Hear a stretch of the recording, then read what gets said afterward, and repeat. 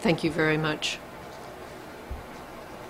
It's always a bit delicate for a diplomat to speak after such words.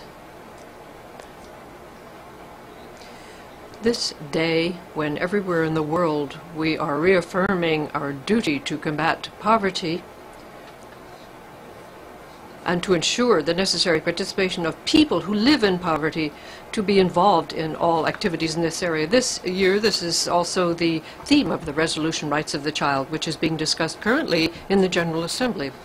There is no more striking testimony of the dignity and greatness of every human being than the commitment to the poorest to ensure that they can invoke their rights. Therefore, we're very happy today that people from all four corners of the world are here to attest to extreme poverty. And once again this year, I would like to pay a particular tribute to the leaders and activists of ATD Fourth World, who are continuing the work of Per Brzezinski, the founder of the movement, in partnership with a worldwide network of international and local NGOs in both industrialized and developing countries.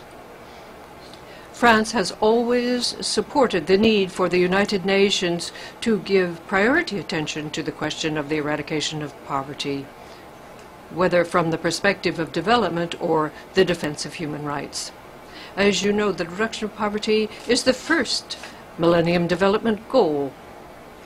France, together with its partners in the European Union, remains determined to help the entire international community to attain this objective. For example, through aid to development, the promotion of equitable trade and good governance. I would like to add to this international commitment for the eradication of poverty the policy conducted at the national level, for example, by Mr. Martin Hirsch, the High Commissioner for Solidarity, Active Solidarities Against Poverty. He is a member of the Cabinet. In conclusion, I would like once again to recall that extreme poverty is not just an economic or development problem. It touches the so-called developed and least developed countries alike. It is an obstacle to the full and effective exercise of human rights, but it is not inevitable. Our commitment to ensure the dignity of all human beings must make it recede. Thank you.